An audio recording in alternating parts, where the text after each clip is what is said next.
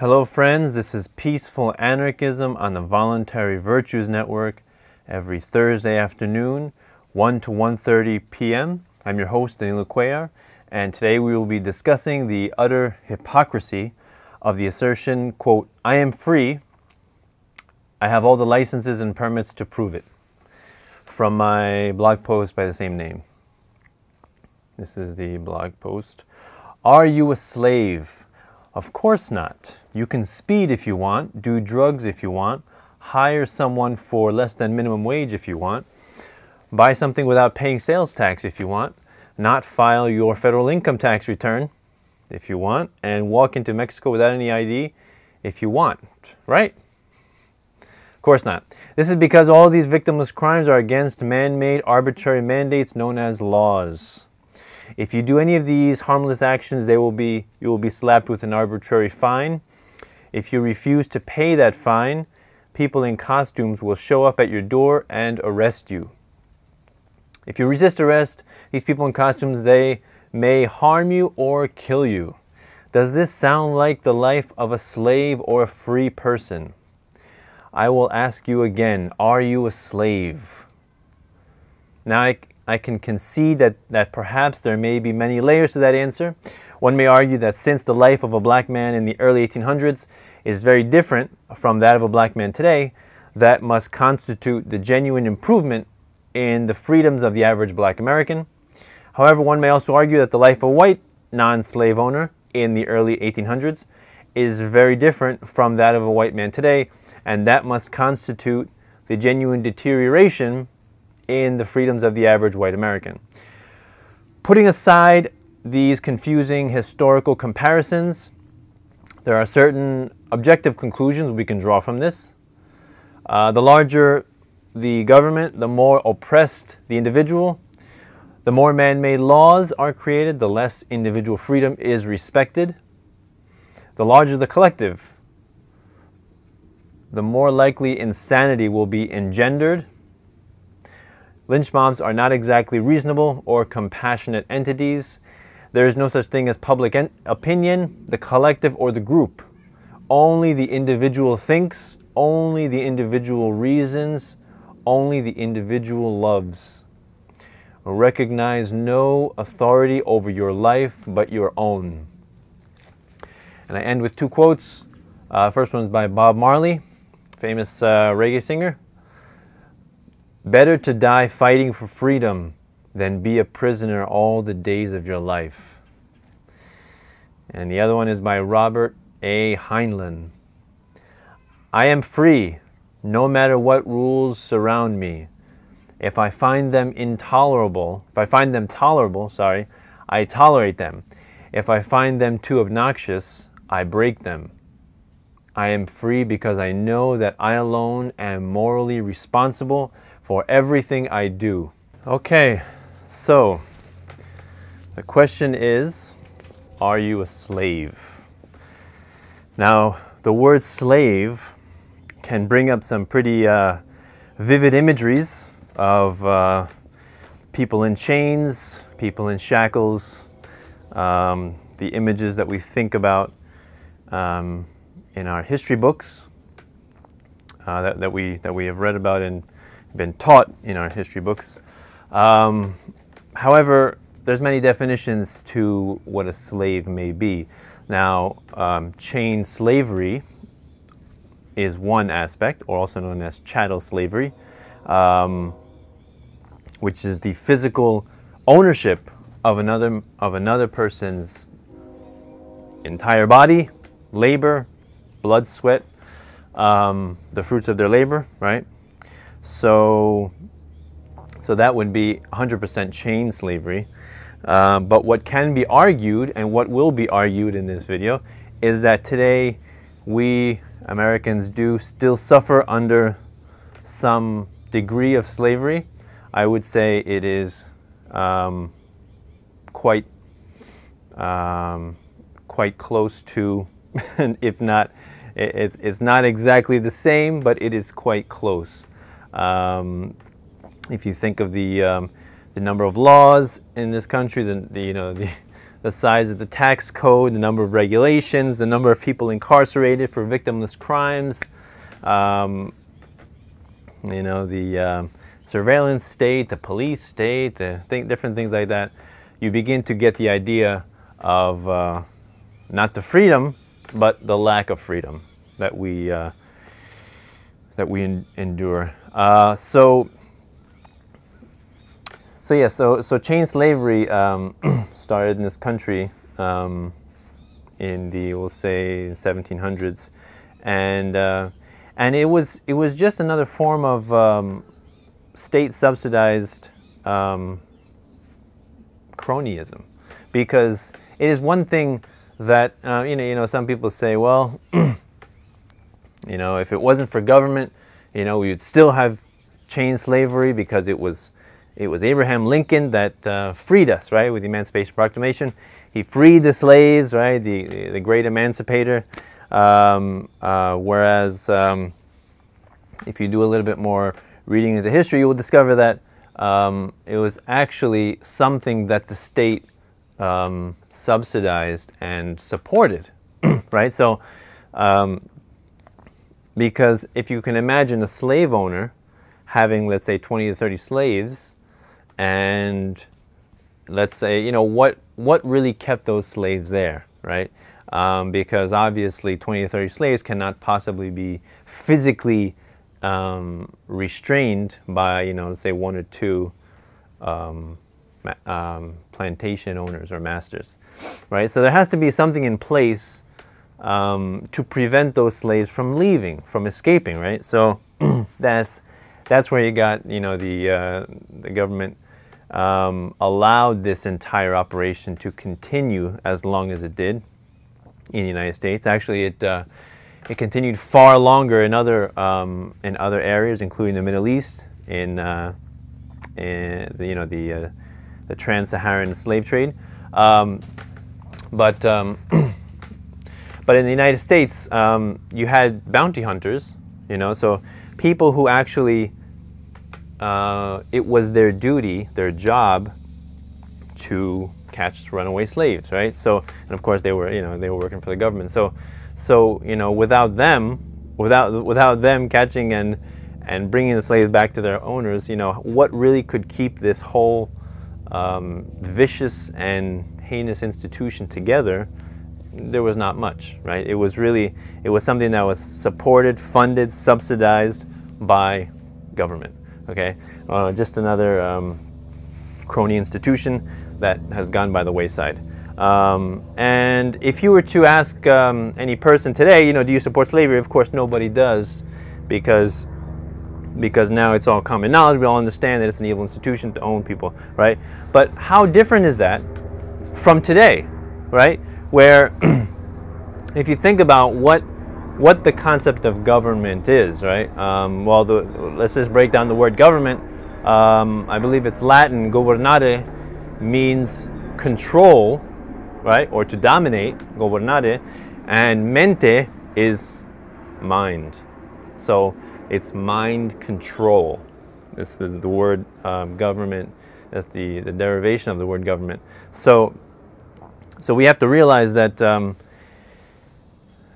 that control and domination and extortion through those means is basically the means through which government is enabled. The monopoly on violence, it's also called the monopoly on violence. So we have to realize that it is only through these means that it's propagated, right? And also the myth of authority, right? This is that is inculcated through our government schooling and public indoctrination years. Which incidentally, I believe it was Lenin, he said, give me your children for 4 years and I will plant a seed that will not be uprooted for the rest of their lives, right? So he was talking about the importance of public indoctrination as a means through which to control the youth. One moment. So public indoctrination as a means through which to control the youth, because without a firm basis in in obedience, in conformity, in belief in the myth of authority, there can really be no government, right? Because really, you can say that the people are being robbed every day through taxation, right? Also called theft, right? Or expropriation. You can say that, 300 million people are being robbed by by the government, but when you put it into the context of numbers, right? You think of 300 million people being robbed by a few hundred or 1,000 people. All of a sudden, it becomes very illogical, and it's unlikely that that would continue if the people did not actually think it was necessary or believe government to be a vital institution for the maintenance of a civil society. And that is primarily the great, well, I wouldn't say great, the hideous result of 12 years in government schooling, right? Because they do not actually teach education. They don't teach information that's really worthwhile, right? Because if they did, then I assume that children, when they got out of 12 years of schooling, would be eligible for something a little bit more than a minimum wage job. And to think that if you were to spend 12 years doing anything, I would assume that you would be somewhat of an adept at whatever that field would be, right?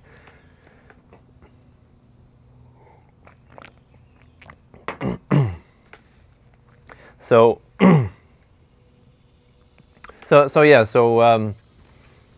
really the idea of government is based on the myth of authority, obedience, conformity, as well as the theft of the property of others, and actually the assumption that people are property of others, that some people are entitled to something, and that some people are the property of others, and their body is not their own, their health is not their own, the fruits of their labor is not their own, and this gives rise to things like the income tax, which it started in 1913, along with the creation of the Federal Reserve. Coincidence? I think not. And so the income tax essentially assumes that 100% of our income is government property, and basically they can take whatever arbitrary percentage they want and generously give the rest back to us, as if there's some magnanimous entity bestowing the gifts on the people. So yeah, it's the concept that government implies theft of property, right? The violation of property rights, and that is the only way it can survive, right? It survives through taxation, through fiat currency creation, or borrowing, right? Which is essentially borrowing against the property, or against the prosperity of the unborn, right? So using the unborn, the future, grandchildren, great-grandchildren, as collateral for continuing the party today, right? This is essentially the Federal Reserve's program with quantitative easing since 2008. The economy has been artificially stimulated since 2008 through fiat currency creation, massive fiat currency creation, right? To put into perspective, from 1776 to about 2000, we could say 2006, just looking at the national debt, right? We have accumulated $7 billion, right? $7 billion. Or I think 8 billion, something like that, $7 or $8 billion, and then Bernanke takes control of the helm, 2006, and by the time he left earlier this year, we have accumulated $17 billion, right? So more than double in those short years from 2006, 7 to today, more than double the national debt as compared with when it was first created, when you know, the Declaration of Independence and the U.S. Constitution were written, the Declaration of Independence. And looking at the base money, up until 2008, I believe the M1 currency, the base currency that's in existence, was about $800 billion up until 2008.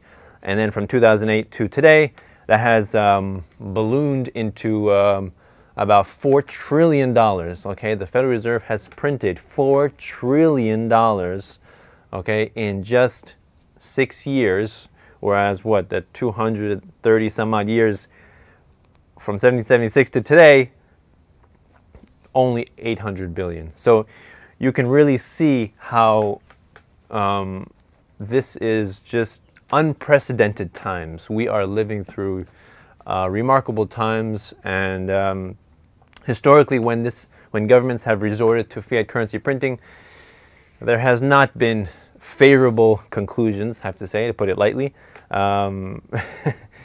Really, what that leads to is true chaos, true mayhem, you know, upheaval, economic instability, and what we would term an economic collapse or wealth transfer, right?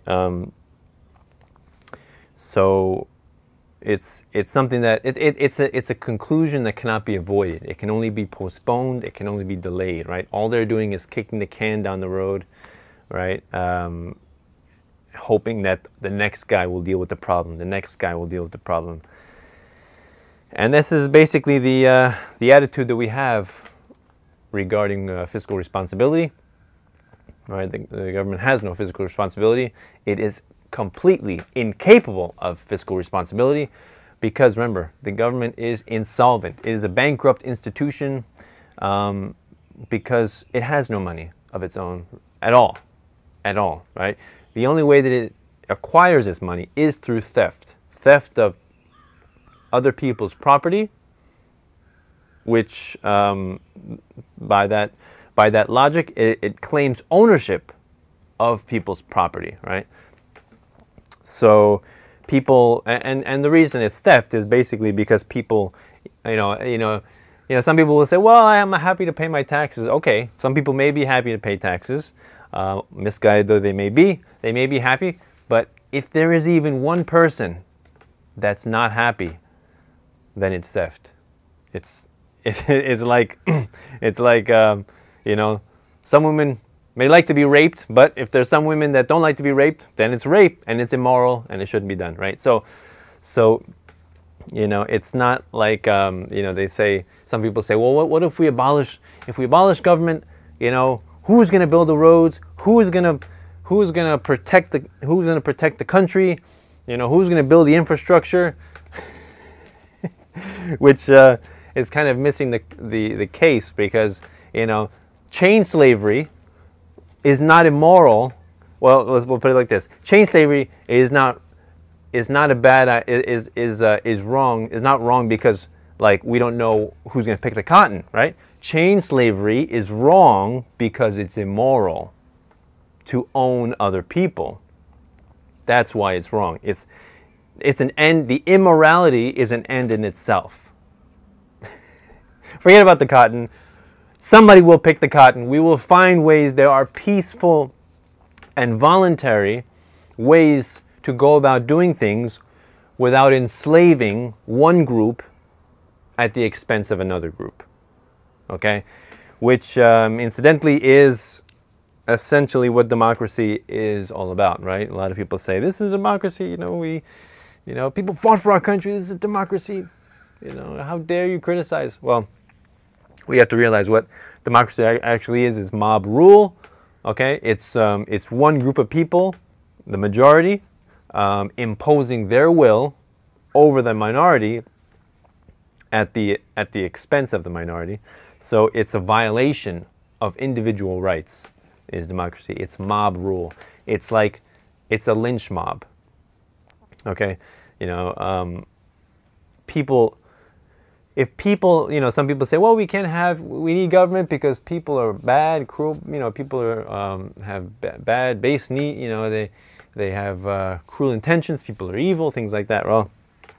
Well, if people on an individual, if you go along that logic, people on an individual level are cruel and evil and base, then what about in a mob, in a large group, and voting? Does that worsen the situation? I would tend to argue so. And also, if people are not trusted, you know, if people are not trusted to make, you know, important decisions in their own life, how can they be trusted to make important decisions in politics? Something important is politics, but anyway, it's you know, that's, I mean, it's also ridiculous because, you know, we're voting for one person or, you know, a select group of people, and that's it. You know, you vote for them, and then you have no say whatsoever in what they do. You know, people say we have it's a representative democracy. Well, even that is a pointless argument because, sure, they represent us, but they basically do what they want. Once they're elected, they have no accountability. Okay, they have no responsibility to please the people whatsoever. Okay. They do what they want, they say what they want, and there's little to no repercussions that they get. And that's just the nature of democracy, right? Mob rule, right? So yeah, government is at its base, at its core, theft of the property of others. Okay? And so when someone says, I oppose the institution of government, what we're really saying is we oppose theft of the property of others. Also, we oppose the monopoly on violence. That's also what you can describe as government. And that they have all the guns, and no other entity can outgun or outchallenge a government in its geographical region known as a country, right? So, but a government can only survive off of the theft, expropriation, or extortion of the property of others, right? So this is why I support voluntarism. This is why I support anarchy, although that word is a highly emotionally charged word. People have negative connotations, especially with that ridiculous movie that's coming out, The Purge, anarchy. But if you study the word anarchy and what it actually means, right? So you have oligarchy, which is a rule by a few, right? And you have monarchy, a rule by one, and you have anarchy, which is rule by no one, right? So it means no rulers, but not no rules, right? Because there will always be rules, right? We always, you know, there's always laws that are not man-made, that we cannot break. They're inviolable, and if you break these, it will suffer natural consequences, not consequences like somebody's going to come to your door and lock you up.